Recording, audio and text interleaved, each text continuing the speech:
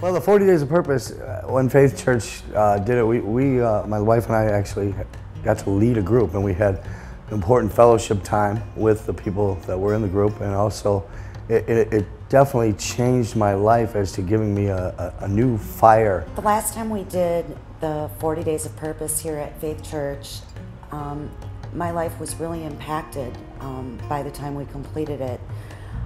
So many questions for me about God were answered, and about why I'm here, and why my life took the path that it took.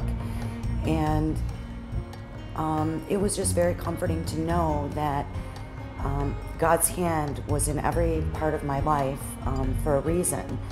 I think everybody should take part in the 40 Days of Purpose because I know in my life, I discovered just how big God's plan is, and how I need to be a part of that, and play my whatever small part God has for me to do.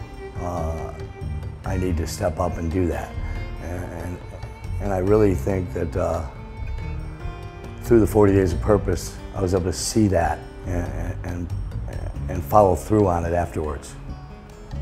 I think everyone should take part in the 40 Days of Purpose for two reasons. Number one, for the intimate fellowship and relationships that are formed there, and but also to get an understanding of what God's plan is for your life, and then to gain the tools to carry that plan out.